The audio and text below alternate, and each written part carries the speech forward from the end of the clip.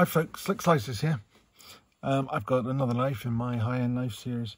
This one here is another Cheburkov, which again is a Russian make of knives, often compared with Cheburkovs, somewhat cheaper than a Cheburkov, but still very, very good quality knives.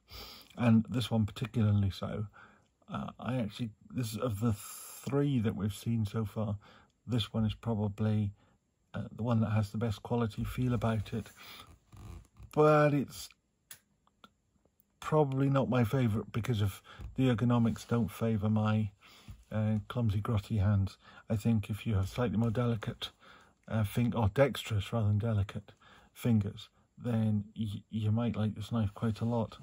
It pulls off a very impressive trick of looking like a really quite a small knife, but actually having a remarkably large presence really when it comes down to it.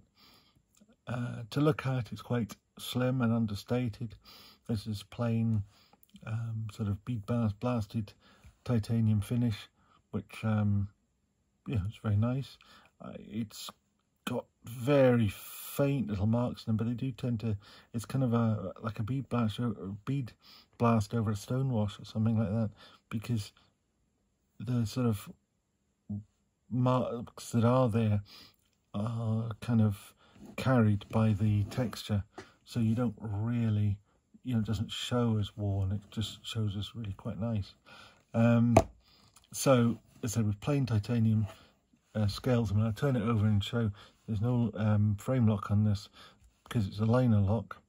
So we'll come to the lock in a minute, but it does have that nice symmetry. The symmetry is only, perhaps if you like, spoilt by the addition of the pocket clip, which is a milled titanium pocket clip, relatively fine. Now, I haven't obviously carried this knife because these iron knives are not mine; they're on loan to me, so I haven't carried it at all.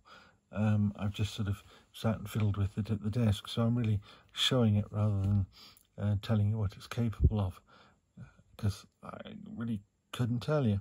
But it's it's certainly a nice looking knife. It's got a lovely sort of slim profile. The blade tucks in quite well.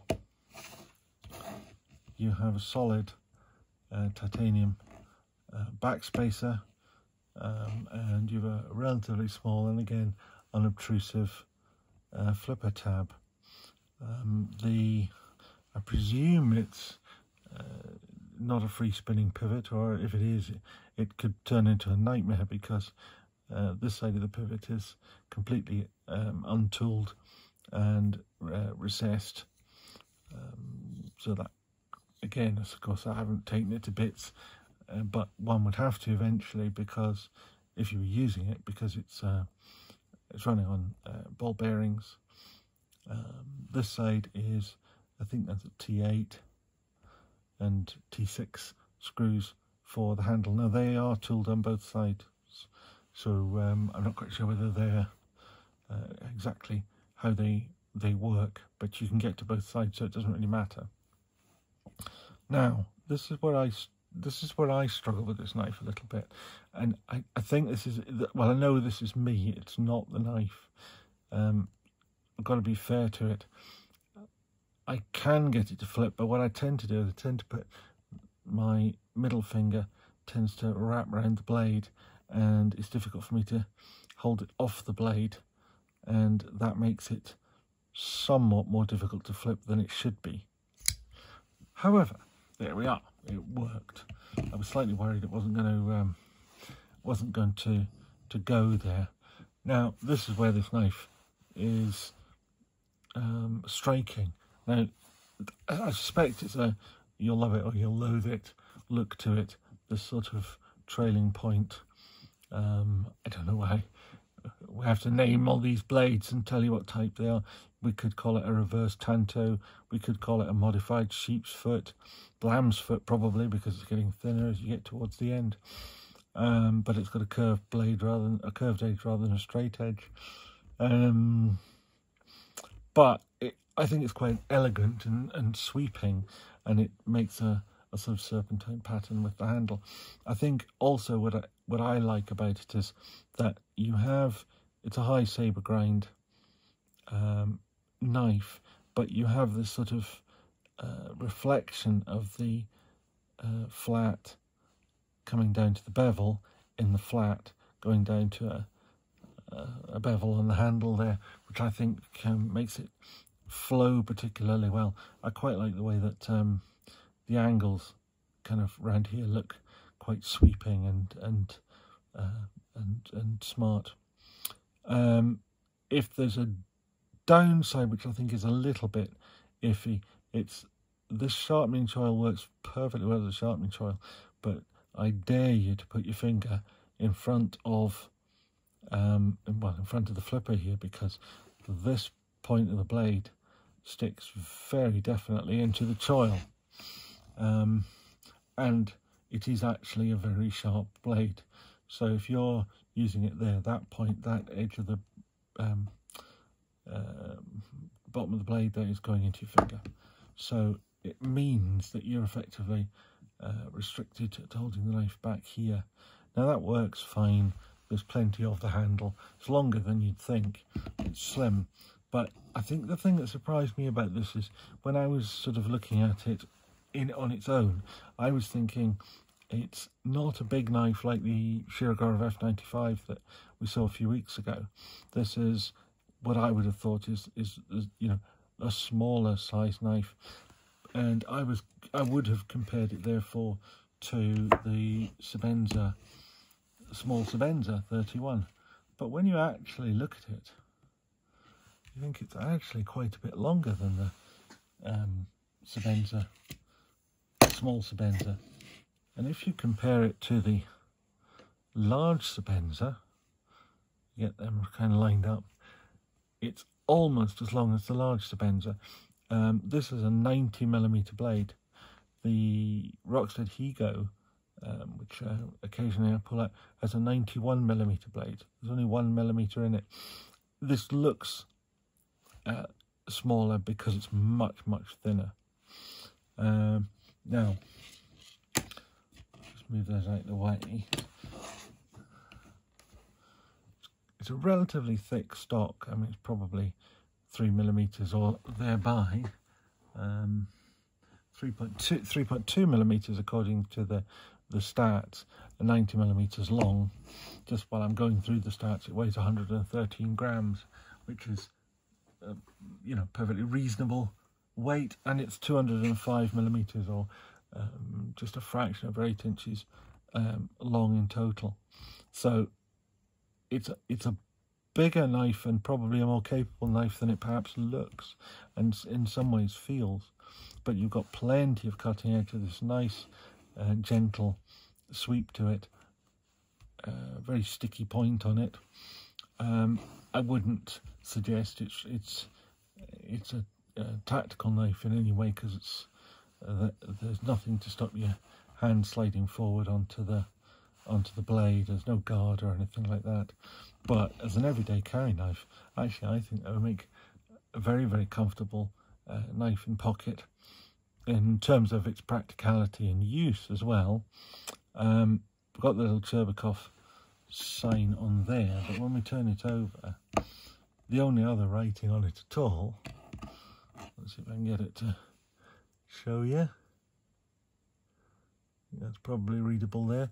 M390. So M390, which is analogous with 20CV, is sort of fast becoming or has become the standard amongst quality knives.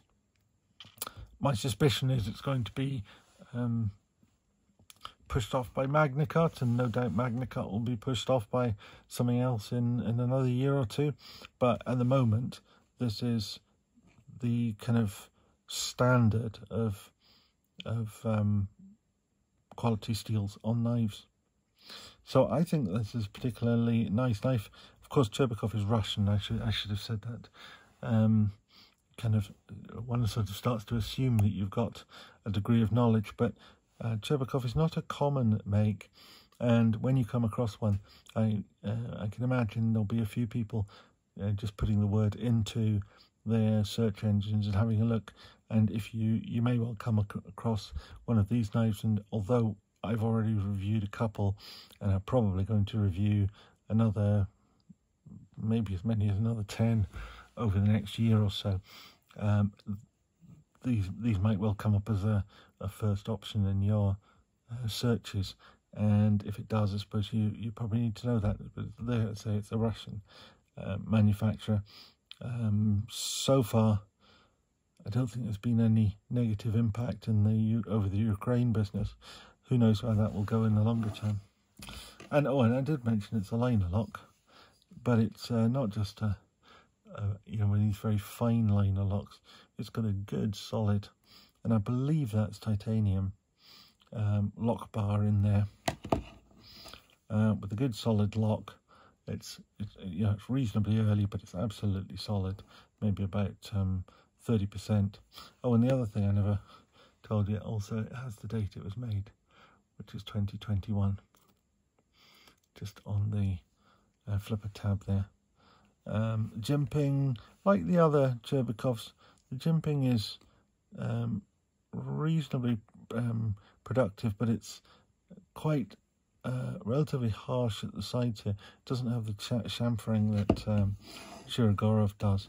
And I noticed, I was going on about it with the Cheburkovs the other day, and it was only when I was carrying one of my own Sebenzas that I realised that Chris Reeves does a good job of chamfering the edges of those as well, so that you get the grip, the traction that you might need without the harsh, sharp edges.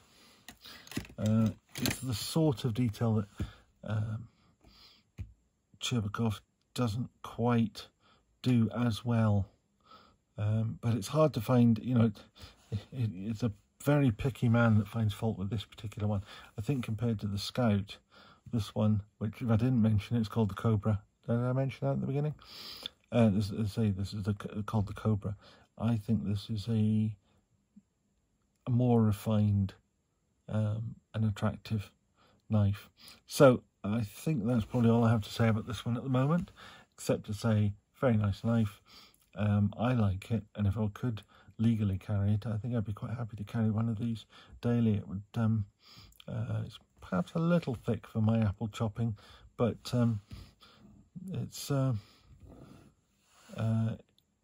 it would do the job quite well, and it would be an elegant knife to carry. So thank you very much. If you like the stuff, remember to give it a thumbs up, and if you want to see more of these, and there's certainly going to be at least 2 more, and hopefully in the new year there'll be quite a few more of these knives. Remember to subscribe and ring the bell. And as this is probably, I think, coming up on the Wednesday after Christmas, hope you had a great Christmas, and I wish you a happy and prosperous new year. Thank you very much. Bye.